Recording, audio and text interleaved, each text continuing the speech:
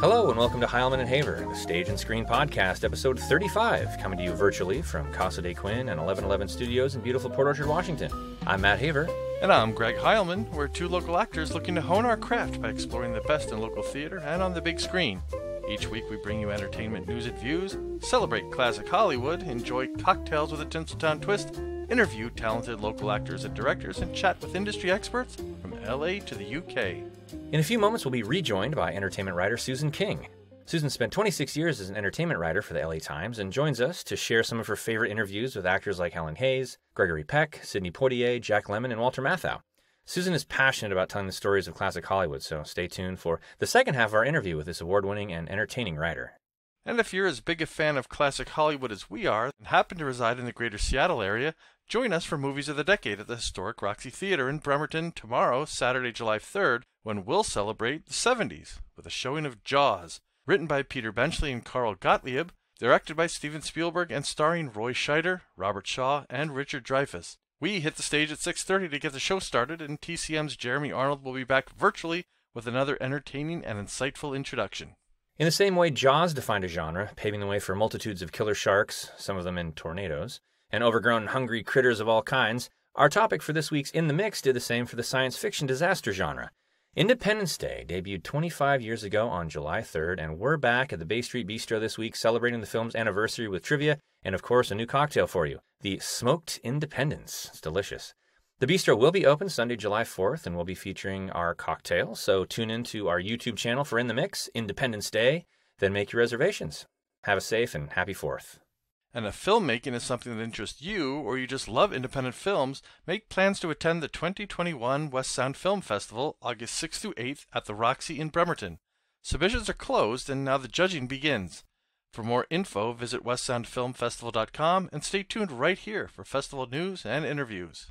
And when it comes to interviews, award-winning entertainment writer Susan King is as accomplished as it gets. You've heard some of the big names she's spoken with over the years, many of whom Susan grew up watching on the big screen.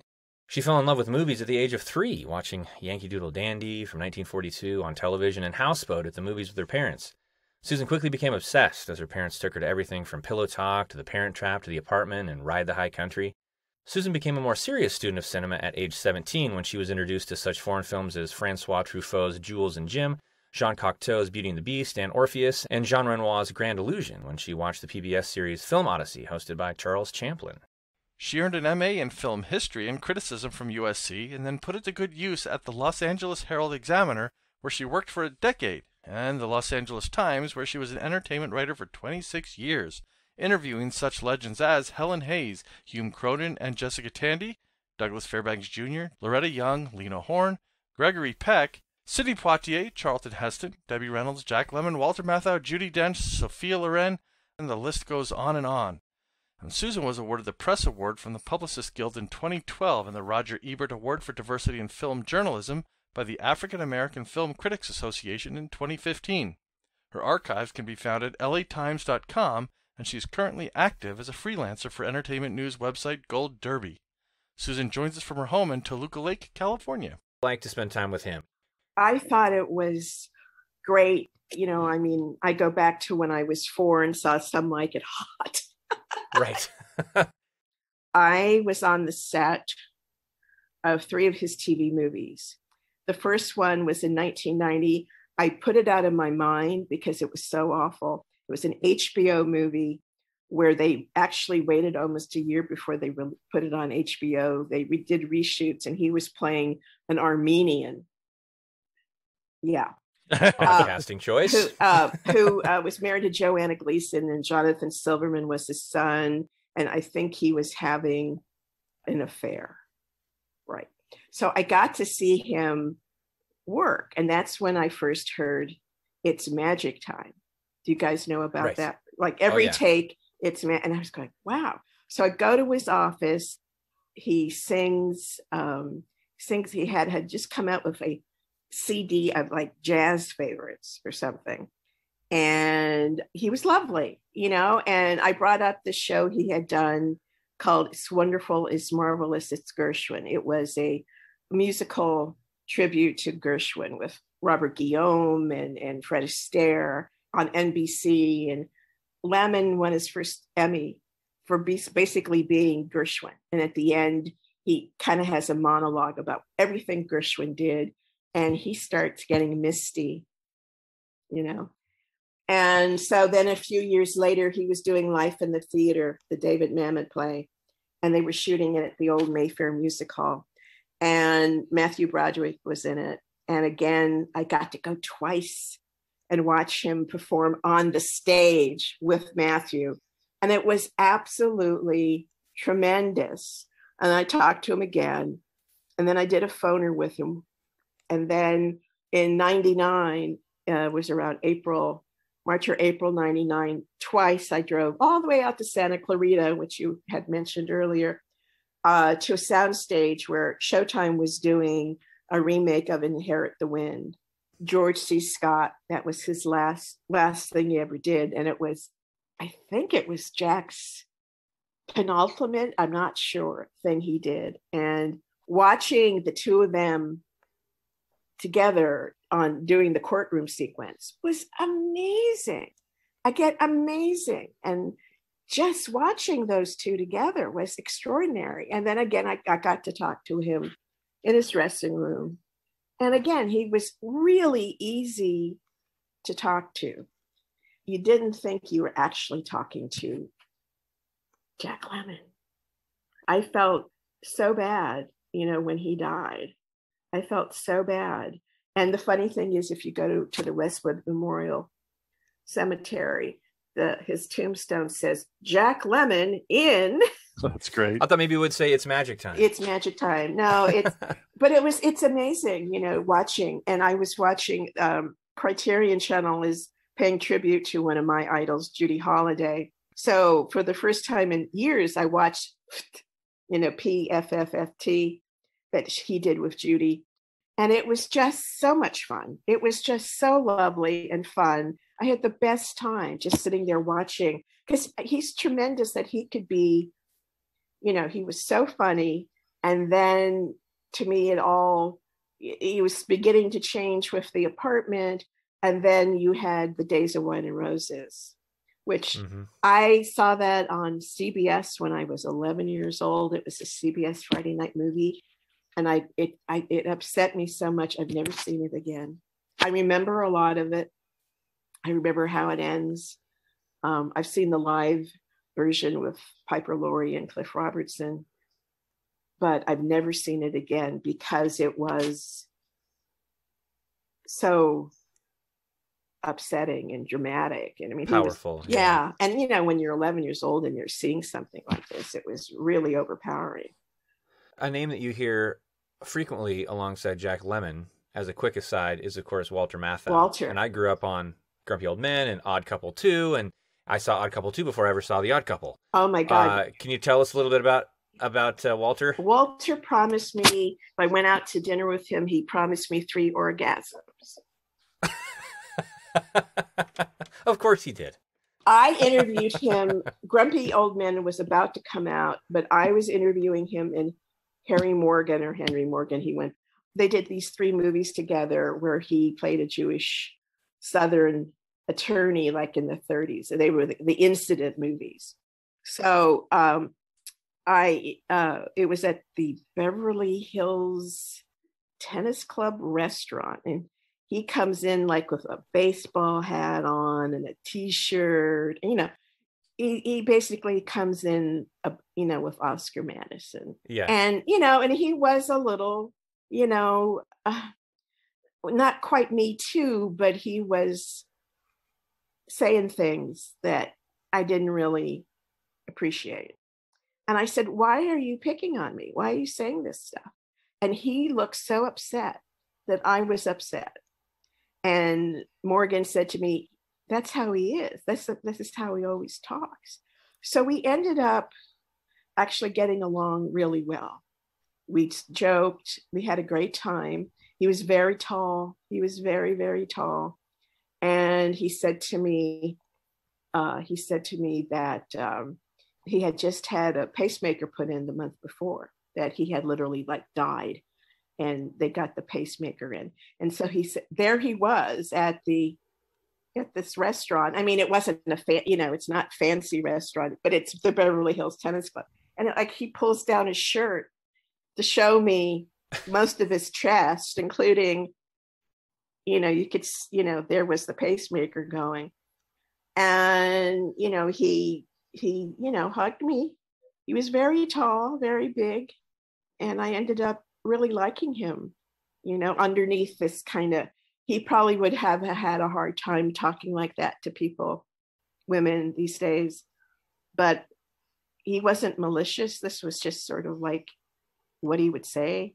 There's an element of that generation too, I'm sure. Right, but he wasn't mean. He did say that he had been very loyal to his wife, that he was doing some play somewhere, and the leading lady showed up at his hotel room and she took off her top and he refused. He said, no. So, I mean, there was that part of him too, that he was very loyal to Carol all those years. And he's terrific. I mean, when you look at even, Charade, which I think I've seen 2,000 times, I just Carson, Mrs. Lambert, Carson Dial doesn't have a brother. I just or when you look at the work his comedic work, or you look at Koch, which is the only film Jack Lemmon directed, or you look at The Sunshine Boys, and one of my favorites too, the Taking of the Pelham 1, 2, 3. Yes. Mm-hmm. He was, and then he went for a while. He did The Laughing Policeman. He did Charlie Varick. He did a few, kind of in the 70s, more dramatic roles, and and he was in JFK and stuff. And I just thought he was great, and there was this undeniable chemistry that he and Jack Lemmon had that for sure. You can't bottle or anything. And they died within a year of each other, literally almost to the day. They died. So I'm blessed that I got to talk to them both. I really am. I mean, I kind of, when I watch a movie, go talk to them, met them, seen them, talk to them. Has there ever been anyone who had such kind of an aura about them that you were about to interview that made you super nervous? And then maybe when you interviewed them, it was a completely different experience than you expected? Maybe they set you at ease or something like that? Well, you do worry about, some really big people.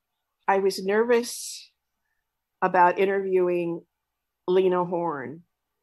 I was under 30 and I was in New York to see plays. And since I had seen her one-woman show at the Pantages out here, and of course knew Lena Horne well, her career, they said, oh, she's available to do an interview because her show's going to be on PBS and she's getting the Kennedy Center honor.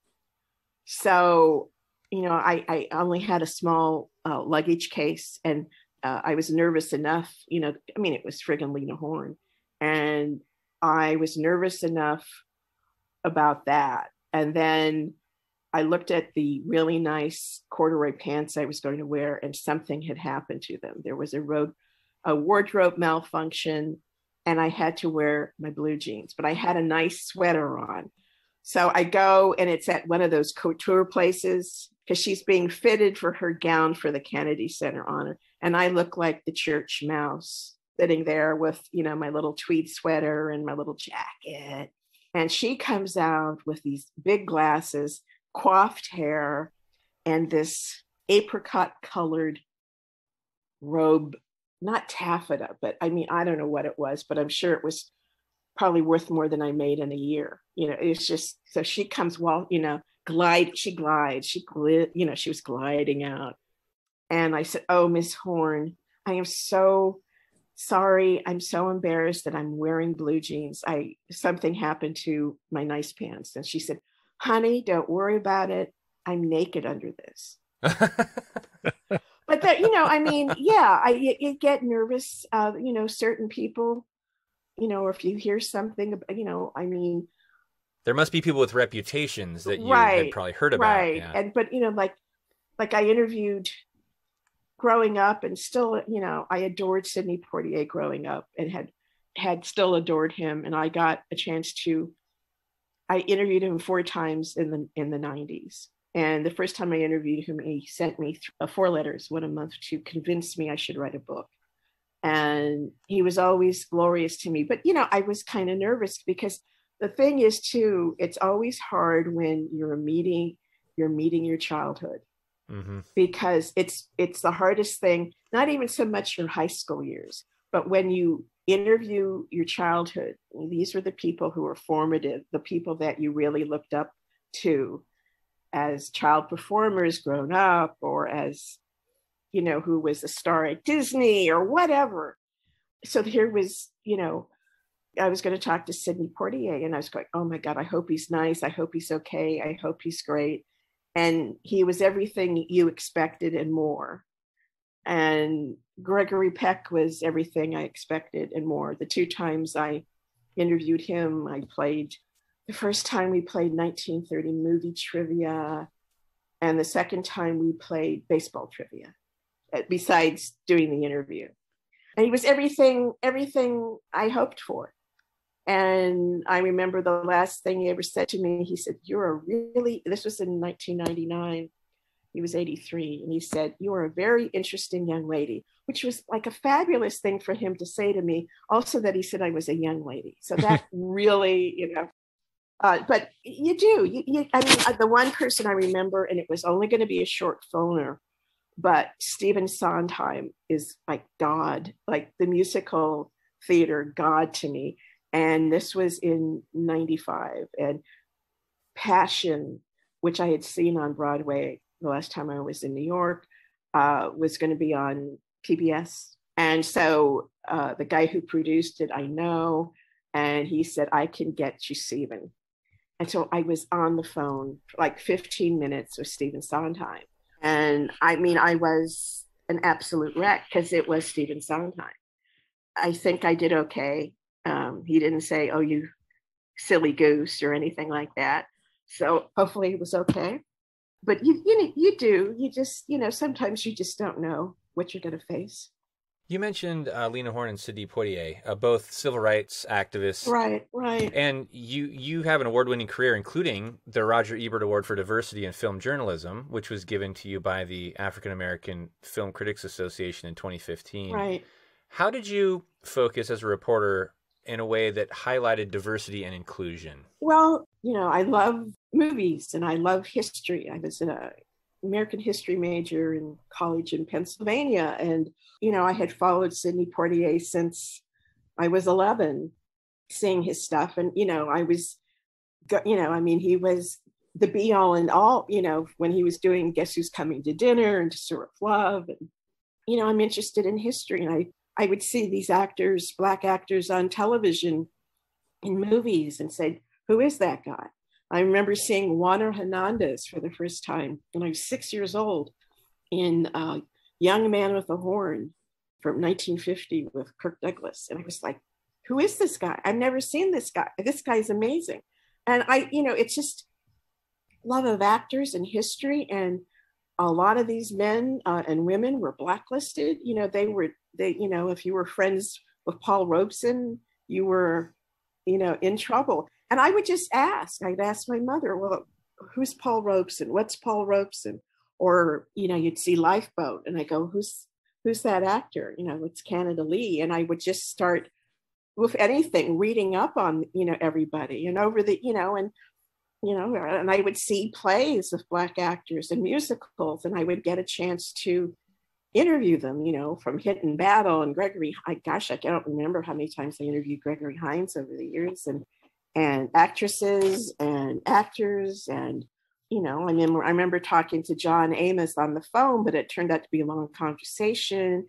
I'm from East Orange, New Jersey. And he said, that's where and I told him the street I lived on. And he said, I used to deliver papers on that street, type of a deal.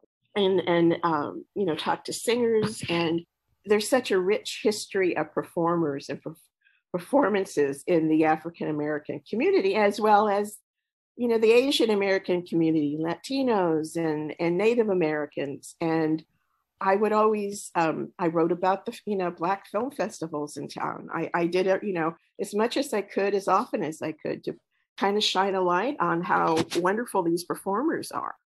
they didn't, and a lot of them never got the chance to really show what they had, or very little chance.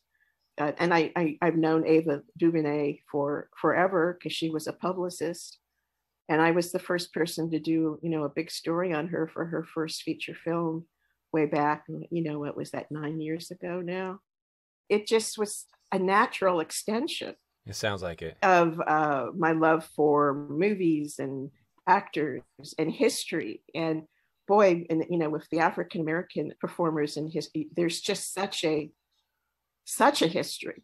You think about what they went through, and like, and you look at that Ma Rainey's Black Bottom, or just like they couldn't use the bathrooms, and they couldn't do this, and I remember I had a really strong phone interview with Harry Belafonte when he was going to get the honorary Oscar, and he told me that he was signed to be the opening act for, I forget who it was. It was a white performer at the Frontier. I think it was the Frontier in Las Vegas in the early 50s. And he goes through the front door, which was, you had to go in the back. He went in the front, and, everybody's staring and looking at him.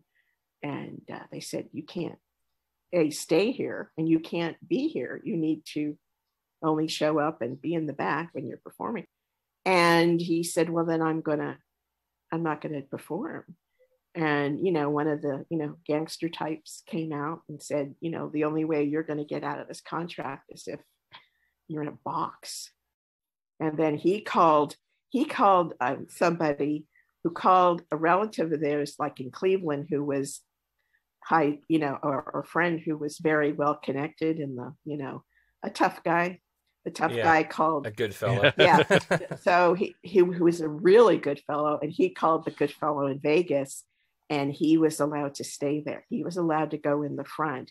And it took a while to get the rest of the orchestra, his, or trio or whatever, who was with him, to also get rooms there. I mean, when you hear stuff like that, you have to have an interest and figure out what's going on, and let people know about this. I mean, Lena Horne told me that she tried to get a co-op, in New York, like 51, 52. And she was turned down, not because she was Black per se, but because she was friends with Paul Robeson. And she was really good friends with Eleanor Roosevelt, who was like this unsung heroine to African Americans in New York, like in the 50s. She was very involved in civil rights. And Harry Belafonte said she was amazing. She goes to, I don't remember, Eleanor, and says, Eleanor, I can't get this co-op because of Paul.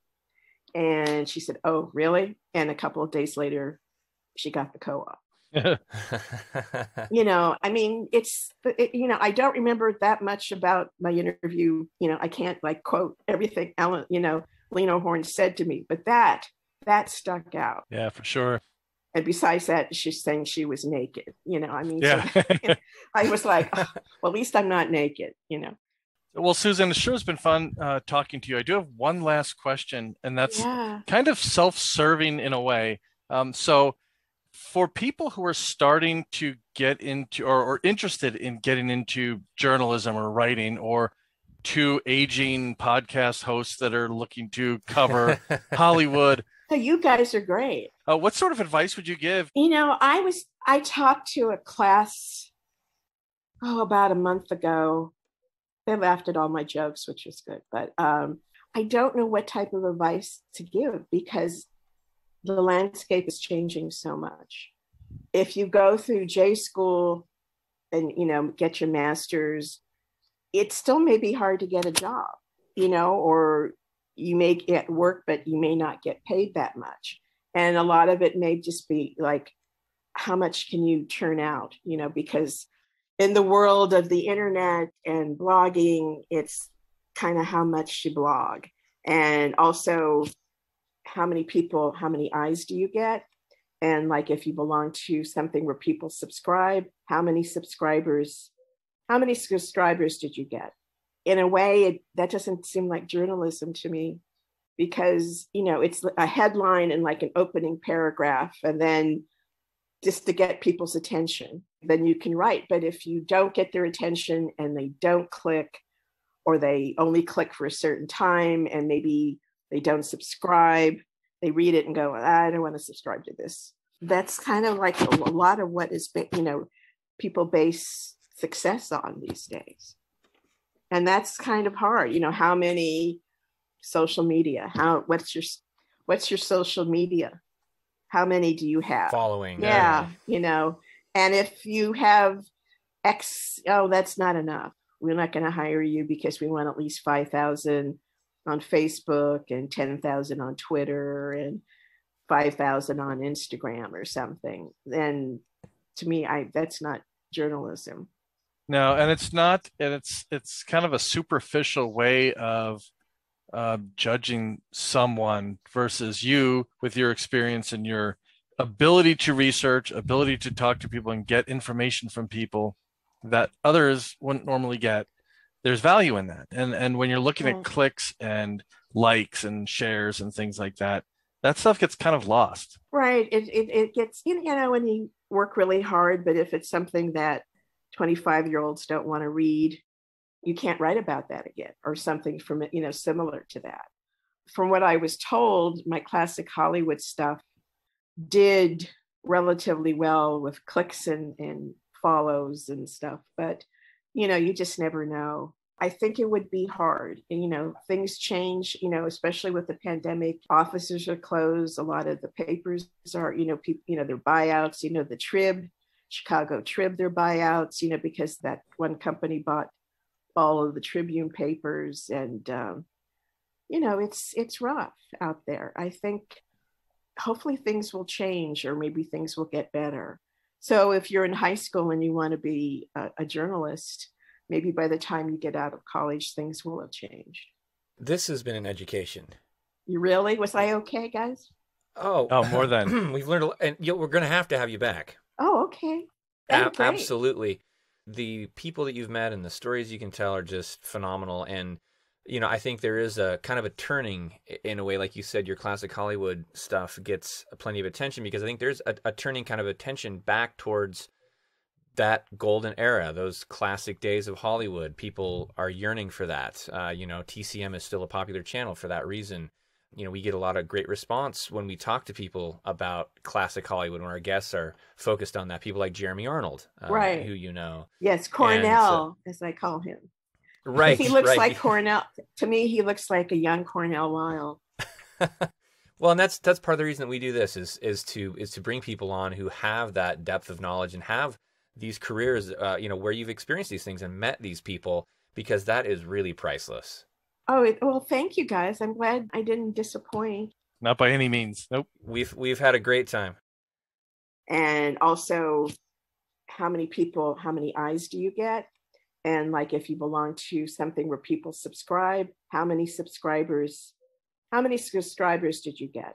In a way, that doesn't seem like journalism to me, because, it's a headline and like an opening paragraph, and then just to get people's attention, then you can write. But if you don't get their attention and they don't click, or they only click for a certain time and maybe they don't subscribe, they read it and go, I don't want to subscribe to this. That's kind of like a lot of what is, people base success on these days. And that's kind of hard. How many social media, what's your social media? How many do you have? Following. Yeah. And if you have X, that's not enough. We're not going to hire you because we want at least 5,000 on Facebook and 10,000 on Twitter and 5,000 on Instagram or something. Then to me, that's not journalism. No, and it's not, and it's kind of a superficial way of judging someone versus you with your experience and your ability to research, ability to talk to people and get information from people that others wouldn't normally get. There's value in that. And when you're looking at clicks and likes and shares and things like that, that stuff gets kind of lost. Right. It gets, when you work really hard, but if it's something that 25-year-olds don't want to read, you can't write about that again, or something from, similar to that. from what I was told, my classic Hollywood stuff did relatively well with clicks and follows and stuff. But, you just never know. I think it would be hard. And, things change, especially with the pandemic. Offices are closed. A lot of the papers are, people, their buyouts, the Trib, Chicago Trib, their buyouts, because that one company bought all of the Tribune papers. And, it's rough out there. I think hopefully things will change, or maybe things will get better. So if you're in high school and you want to be a journalist, maybe by the time you get out of college, things will have changed. This has been an education. You really? Was I okay, guys? Oh, more than. We've learned a lot, and we're going to have you back. Oh, okay. Absolutely. The people that you've met and the stories you can tell are just phenomenal. And, I think there is a kind of a turning in a way, like you said, your classic Hollywood stuff gets plenty of attention, because I think there's a turning kind of attention back towards that golden era, those classic days of Hollywood. People are yearning for that. TCM is still a popular channel for that reason. We get a lot of great response when we talk to people about classic Hollywood, when our guests are focused on that. People like Jeremy Arnold, right, who you know. Yes, Cornell, as I call him. Right. He looks like Cornell. To me, he looks like a young Cornell Wilde. Well, and that's part of the reason that we do this is to bring people on who have that depth of knowledge and have these careers, where you've experienced these things and met these people, because that is really priceless. Oh, well, thank you guys. I'm glad I didn't disappoint. Not by any means. Nope. We've had a great time. Well, thank you again to our guest, Susan King. You can find her archives at latimes.com and her latest work on entertainment news website, goldderby.com. Join us next week when we'll welcome Tim Hagen to the show. Tim is the founder of the Olympic College Film School and chair of the Digital Filmmaking Department, where he teaches acting, directing, and film studies. And if you enjoy the show, make sure to follow us and share the podcast with a friend or two. You can find us on Apple Podcasts, YouTube, Amazon Audible, iHeartRadio, Spotify, and Pandora. And we'd love to hear from you, so please join the conversation on Facebook and Twitter. And as always, thanks for supporting local theater and for joining us here on Heilman Haver.